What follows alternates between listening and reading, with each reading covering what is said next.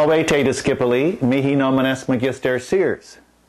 Today we want to begin our Latin 2 course, which will start at lesson 21 and following, up to lesson about 47. Today, though, we're going to do a review before we start with that of our Latin 1 curriculum, lessons 1 through 20 in the Oxford Latin course. So this is why I've written the word review up here. What have we learned so far in chapters 1 through 20? Well, we've learned there are 5 declensions referring mainly to the noun, the 5 declensions of the noun. For example, puella is a noun of the first declension, and we can tell the declension of a noun by its genitive singular ending. Puella, puelli. AE tells me that it is a noun of the first declension.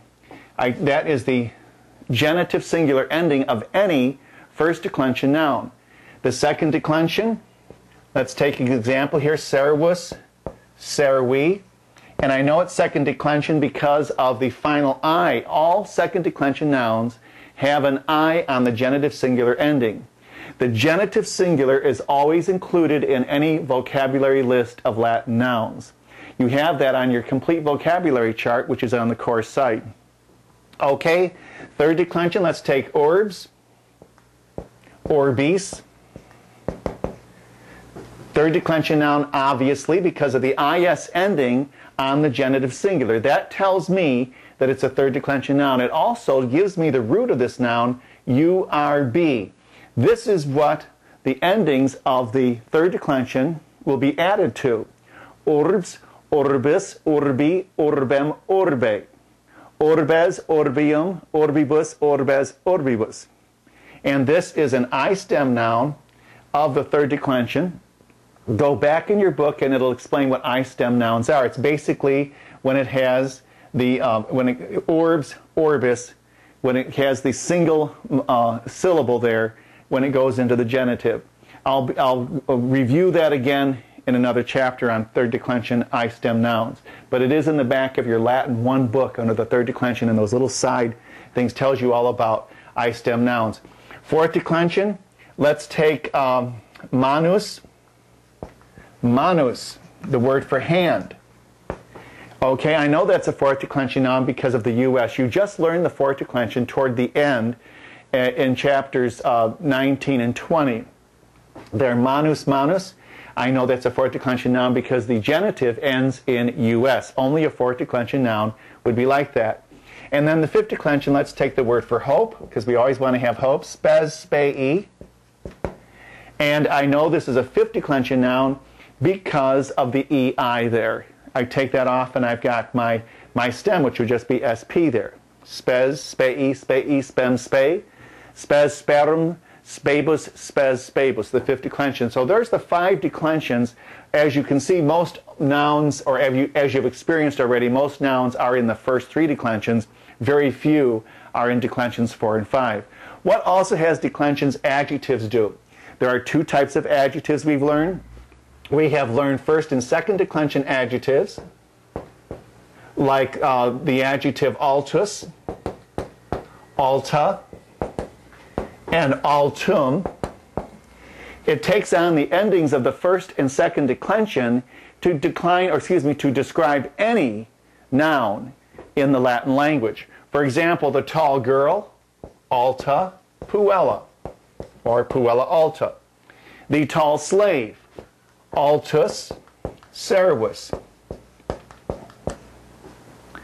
And let's use it of the high temple, altum templum.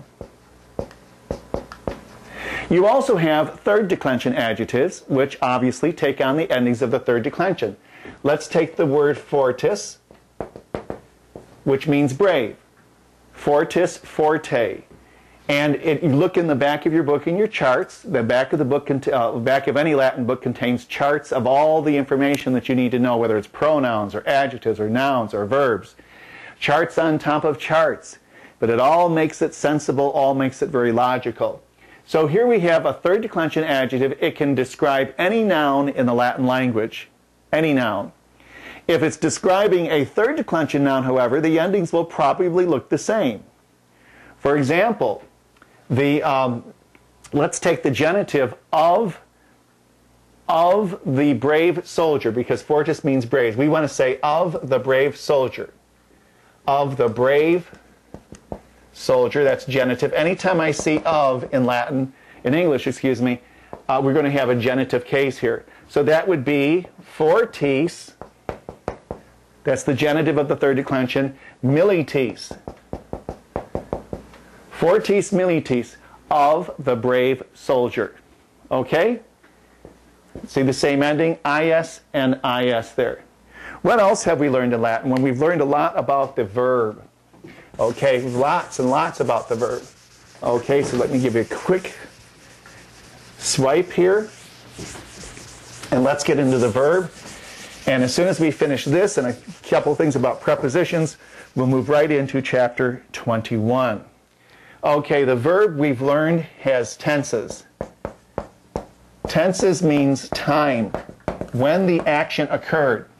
So we have present tense, which we were dealing with for most of the course, right up until Christmas.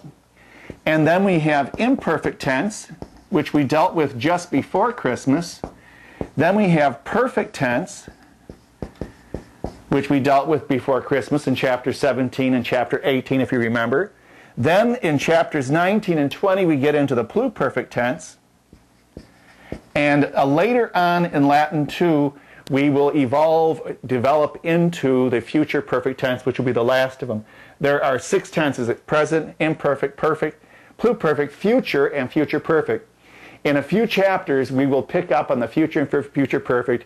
You will want to know those for your national Latin exam, especially the future, not necessarily the future perfect. Okay, the present tense is time going on now. Okay, I love, I do love, I am loving. So there's 3 translations that we use in English. I love, I do love, I am loving. And we know that the present stem, let's take the verb to love, amo. Erase that A there. That's the stem, not the first one. I'm putting now the principal parts of the verb here. Amo, amare, amavi, and amatum.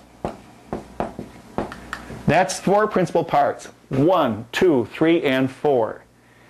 All Latin verbs have these principal parts, these 4 principal parts, and we use them. Okay, let's just cut here. Cameraman. Okay, continuing our discussion of the principal parts here, we need principal parts of the verb in any language. In English, today I sing, yesterday I sang, all week long I have sung. Latin, the same thing. We use the principal parts to get the stems that we need to go into these tenses. So if I want to say I love, then I have to go to this tense here. In fact, let me use the third person rather than the first person so we don't have to talk about exceptions. Let's put he loves here, third person singular. I need to get my present stem from the second principal part here. This is the infinitive. Remember the infinitive? It completes the meanings of certain verbs. I want to go, I need to eat, that kind of thing. So he loves is going to be am telling me that it's third person singular. And the ama here is the present stem, which I borrowed from the second principal part here. The next one, the imperfect, he was loving. Imperfect can be translated several ways. He used to love, he was loving, he loved in the terms. If you say he loved in the sense that he did it every day as a condition or a habit, you're in the imperfect tense in English. In Latin, there's no problem because it's going to end in bat. A-M-A-B-A-T, amabat. So that's the formation of the imperfect tense. Again, it's formed on the present stem. When we learn the future in a few chapters, we're also going to learn the future is formed on the present stem, ama. We get the present stem by cutting off the re, the infinitive ending of the second principal part of the verb. I know I'm talking fast, but this is review. This is information you've already been over. So this is just bringing it to mind again. Then we'll skip the future because we're going to get that later on. In the perfect, he did love. Perfect tense in English, you can say he has loved, he did loved, he loved. And for this, we need to go to our perfect stem, which we get in the third principal part. There will always be an I here, even on irregular verbs. We cut that I off, and there's our perfect stem, am, av. And then you needed to memorize the endings of the perfect tense, isti, it, imus, istis, erant. So the third principal part, the third person is going to end in it, amawit. So he did love, amawit. Where did I get the amav from? The third principal part of the verb. Where did I get these principal parts from? From a dictionary. And you should memorize the principal parts of the most common verbs in your book. That's what your flashcards are for. This last principal part here is called a supine. You don't have to remember that now, but later on, when we study the passive of the perfect system, we will be talking about the supine, or the last principal part of the verb. Right now, you don't have to worry about that, but that's what it does have a function. It's not just hanging on here. This has a function too. The first principal part is simply to look up the word in a dictionary. And you might have a paperback dictionary. You might want to use an online dictionary. There's no reason why you can't look up a Latin word. Okay, then pluperfect tense. Again, he did love. This is a past action that precedes another past action. Before I ate breakfast, I had brushed my teeth. So in English, we translate, excuse me, I made a mistake here. I need to put had. He had loved. There we are. Now we're in the pluperfect. Pluperfect, plusquamperfectum, means that you have an action in the past preceding another past action. Okay, and this in Latin, we go to our perfect stem, amav. I get it right here from my third principal part, the same as I did for the perfect tense. But instead of adding isti, it, imus, istis, erant, like I did in the perfect, I'm going to add eram, eras, erat. Eramus, eratis, erant. That is the imperfect of the verb to be. The verb to be is the first verb that you learned in Latin. And you should have memorized all the forms of the verb to be. The present tense, sum, es, est. Sumus, estis, sunt. Just like you do for any other language. If you were doing French, je suis, tu es, il est. Nous sommes, vous êtes, ils sont. No matter what language you take, you're going to have to learn the present, imperfect, the different tenses of the verb to be. The imperfect is eram, eras, erat, eramus, eratis, erant. That's the imperfect. I was, you were, he was. We were, y'all were, they were. I say y'all were to distinguish it from the second person singular. The future of the verb to be ero, eris, erit, erimus, eritis, erant. And you'll learn that when we get into the future. You've already seen a little bit, remember that picture of the skeleton I had up there? That it said, this is what you will be someday, where it said, sum quid eris, there it is. Sum quid eris, I am what you will be. The eris there is the future of the verb to be. Then, after this, we would get the future perfect, and I'll involve myself in that in a later lesson in the book. So there's the review of the verb, very quick review. That's not everything we learned about the verb, but it's the main portion of what we learned concerning the verb. Okay, there's also prepositional phrases that we've gone over, and you've learned that a preposition can take two cases. Here's the preposition, and it can take either an accusative case or an ablative case. In fact, the ablative is mainly used 90% of the time just for prepositions. So if I say out of the field, ex agro, I want an ablative case there after this preposition. This preposition takes an ablative. How did I know that? I memorized it. When you come into a new preposition, you always have to memorize the case that it governs along with what it means. Ex agro. Let's say he is near the house. Prope casam. Takes the accusative, obviously, because you have an accusative ending there. Prope casam, that's a prepositional phrase in Latin. A preposition and its object. And you learn these mainly through reading. Since this preposition will always take an accusative case, this preposition will always take an ablative case, that as you keep reading and reading and reading, it will fall into place as something natural. You expect it. You expect it. That's the easiest way to learn Latin, is simply to keep reading Latin. It's the way I learned to read German. Just keep reading German. So you just do it, okay? So that's called total immersion. Just get used to it. That's how you learn English. You just kept, repetition is the mother of learning. Repetitio est mater studiorum. Okay, so that winds up our review except for one other item, and that is the pronoun. The pronoun, and you know there's a lot of different kinds of pronouns. There is a personal pronoun. Okay, the personal pronoun like ego, referring to the first person. The nos, we, vos, you.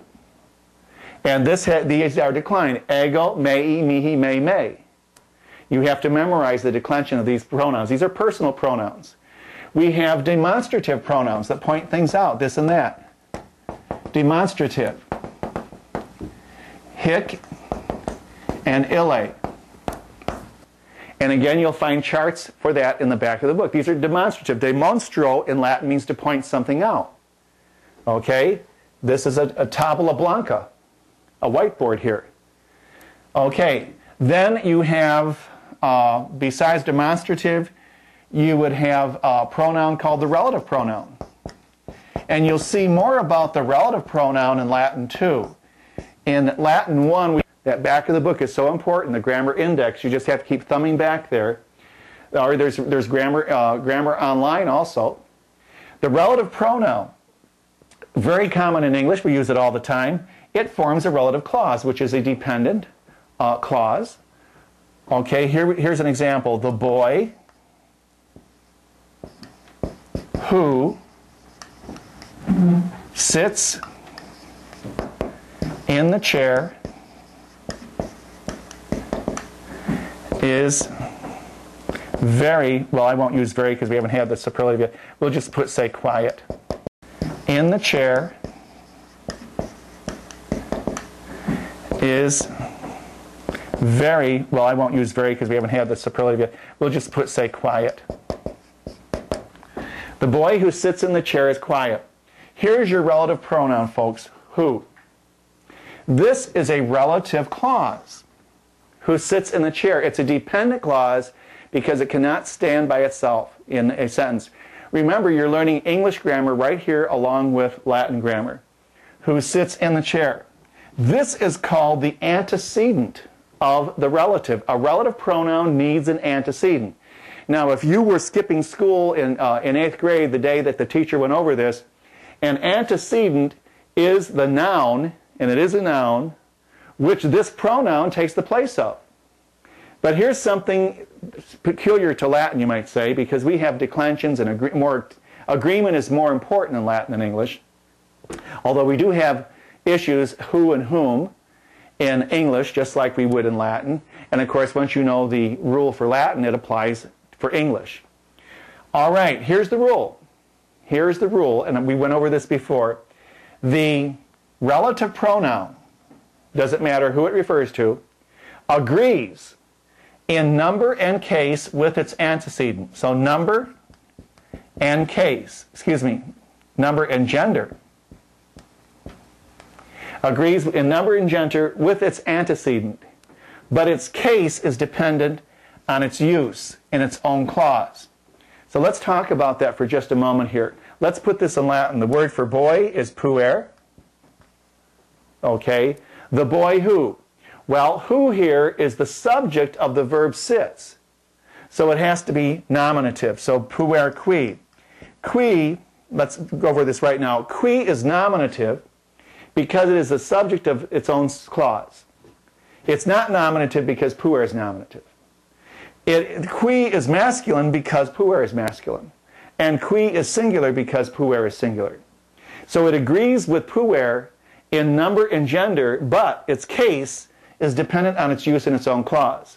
So let's put sits here, sedet, just to finish off our sentence here. It's second conjugation verb. Remember conjugations? There's 4 of them. The boy who sits in the chair. Okay, for chair we'll put cathedra. Or cella, you could use cella there. This is a Greek word here. In cathedra est tacitus. Okay, tacitus over here would be a predicate adjective, which you learned the first week of Latin class. And that about sums things up for what we've learned in this review of chapters 1 through 20. All right, we've gone over the pronoun, the different types of pronouns. There's more pronouns than what I put up here, but these are the most important ones, the ones you'll run into most commonly. So we've talked about the pronoun, we've talked about the tenses of the verb, the principal parts of the verb, we've talked about the 5 declensions, and there are no more declensions, there's just 5. And we have talked about prepositional phrases. Okay, when I come back to see you next, we're going to start in with chapter 21. Gratias. Salvete discipuli. Chapter 21 is all about the 5th declension. There used to be a singing group called the 5th Dimension. This is the 5th declension. You don't remember the 5th dimension, your facilitators do. Anyway, the 5th declension is the last declension that you need to learn. And when I learned the 5th declension, the model noun was res. And I was told res is like kind soup. It has 57 meanings, 57 varieties, and it means just thing. There are very few nouns in the 5th declension. Very few. The word for hope, spes, is one. Dies, the word for day, is one. Although this is a masculine noun in a feminine declension. The 5th declension is feminine. And by the way, those of you who take Spanish, you'll notice it's buenos dias. Even though it's even though in Spanish it's an exception, it stays masculine as it is an exception here in Latin. Even though it looks like a feminine word in Spanish, it is masculine. Same thing like water, el agua. It has a feminine ending, but it's el agua. And this is el dia. If you're taking Spanish, el dia, with an accent there. Like El Dia de Gracias, de Gracia, Thanksgiving.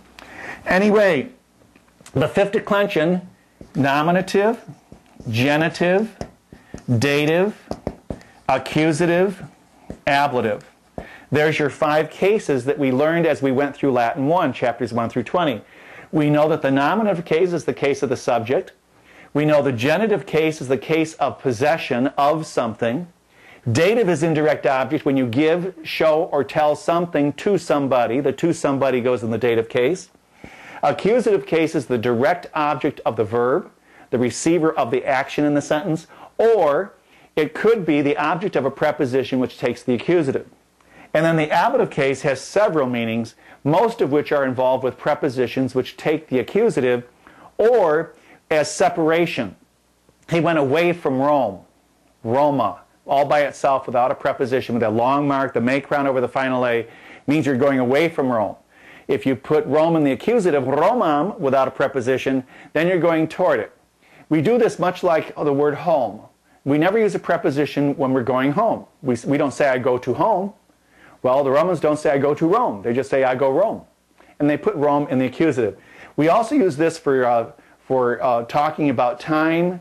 If we're accusative case, stretching out time, he was sick for 3 days. Tres dies, for 3 days. But if he's going to see me on the 3rd day, tertio die, then that's going to be in the ablative. So we have these cases, as we learn in Latin 1, all have functions that they perform in the sentence. Anyway, getting to our 5th declension here, res, rei. So the ei is the genitive singular ending. This is what tells me that res is a 5th declension noun. The dative is also the same, rei, then rem, then re in the ablative singular, and I'm going to make the plural over here, res, rerum. Forgive my writing, but I think you can see this if you're following along in your book. In chapter 21, you can see that what's going on there. I'm looking at page 126, right in the middle of the page for the 5th declension. Then res here and rebus. This looks a lot like the 3rd declension, doesn't it? Look at the plural here, es and the bus and the bus here, just like the 3rd declension. If you look at that chart.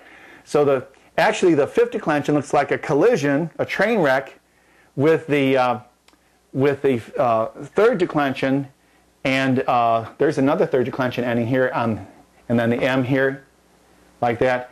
And there's the UM, which we see here. So it looks like a collision between the fifth and third declension, and it came up like this. But there's the fifth declension here. Very few words. The word for faith, fides, is a fifth declension noun. Not every word, of course, that ends in es is fifth declension, so be careful. For example, the word for foot, pes. It's pes pedis. That's a third declension noun, not a fifth declension. So be aware of the fifth declension, and when you see these odd endings of abus instead of ebus, you know you've got a fifth declension noun there. Okay, let's wrap it up with the fifth declension. Gratias vobis ago. Salvete discipuli. We're ready to take on chapter 22 in your book. And right now I'm looking down here at page 128. And it's telling me about the uses of the ablative case as opposed to the accusative case. And it goes into a lot of print here in your book, but let me make it short for you.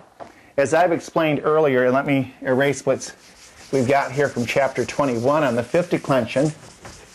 Okay, basically, if we want to just look at this in general terms, we have the ablative case here, okay, and the accusative case. Okay. We use the ablative case to denote time, specific time. These aren't all the uses, there's several uses. We use the accusative case to stretch time out. Let's call it duration of time. Okay? As I said in the last chapter, accusative case, tres dies. Tres dies, for 3 days. But I will see you on the third day, tertio die. Notice the ablative case here. Accusative plural, ablative case. Notice there's no preposition. It's just simply the case in and of itself is telling me that this is specific time, this is time stretched out. You can also do this with distance. I will see you at the third mile.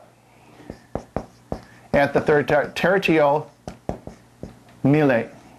At the third mile. If we're, excuse me.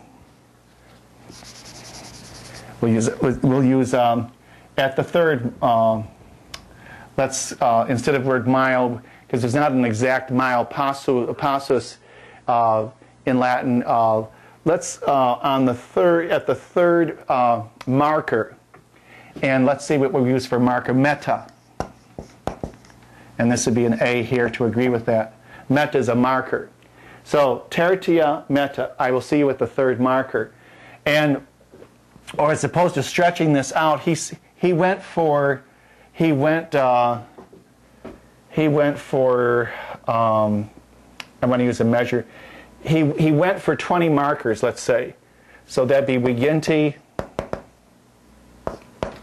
20 is not declined here. And then that would be metis. Or we want the, want the accusative plural here, metas. Okay. For 20 markers. He rode his horse for 20 markers. Viginti metas. You see the point, though, when you stretch things out, whether it's time or distance, you're in the accusative case. When you're specific, you're in the ablative case. And this goes for nouns just being in the case. As I told you before, if you're going towards the name of a city, then it's going to, or I need to put this over here, Romam. If you're going towards it, it's in the accusative case. Just like you go to home. If you're going away from Rome, it's in the ablative case. Has that long mark or macron on the final A there. Okay? So that about sums up page 128 in your book, where it's giving you all of these different directions on the of what the accusative and the ablative are used for. There's also, and what we've been using all year, is an accusative of exclamation. When you say happy birthday, Merry Christmas, accusative case, Happy New Year, it's called the accusative of exclamation. And they just keep it in the accusative case. When we say Litem Natalem Christi, happy birthday of Christ, that's Merry Christmas. We're using Litem Natalem. You can hear the M, the accusative ending there on the third declension noun. Okay, So that's really all there is to know in general about page 128, chapter 22. Multas gratias vobis tibi.